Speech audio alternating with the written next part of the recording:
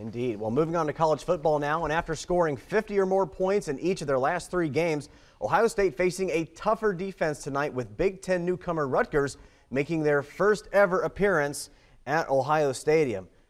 Getting the best of Michigan a couple weeks ago, and it'll happen to Ohio State. Leipzig junior offensive lineman Gavin Cupp on an unofficial visit. First quarter, after a Rutgers 3-and-out, OSU threatening. JT Barrett finds Nick Vanette. First of 2 touchdowns for Vanette. Up early, late in the first at the 1. Ezekiel Elliott, no problem, into the end zone. It's 14-0 Bucks. Second quarter now. OSU up 21-7. Rutgers ball at their own 10. Gary Nova's pass complete in the flat. Silver Bullets swarm. Rashad Frazier, Joshua Perry there. Ball knocked free. And it's into the end zone. Eli Apple scooped and scored. 28-7 OSU. Third quarter, OSU at the Rutgers 33. Barrett, patient in the pocket. No one's open. Takes off. First of 2 rushing touchdowns. 107 yards rushing on the ground. It was all Buckeyes in this one. Later in the third, Barrett to the air. What a grab by Evan Spencer in the end zone.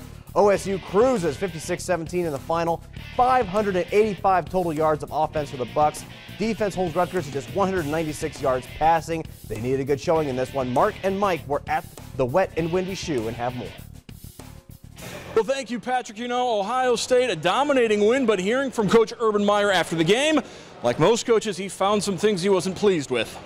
Yeah, I think this, to come out like we did on a national televised game, next week we all know what's coming down the barrel, and that's a primetime game in a stadium with 110,000 people, and that's going to be a great evaluator.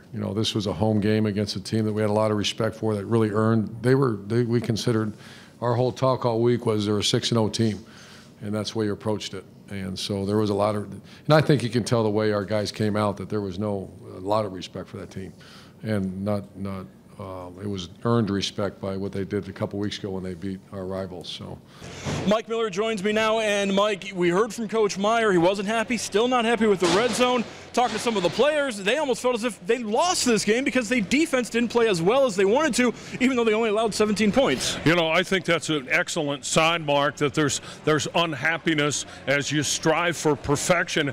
And this is a team, I don't think the reason they're generally not happy is because they haven't played enough games in recent weeks, so they have a lot of reasons to be critical. They've been sitting in the film room a lot, so I'm pleased that they're critical of their performance. That's how you get better.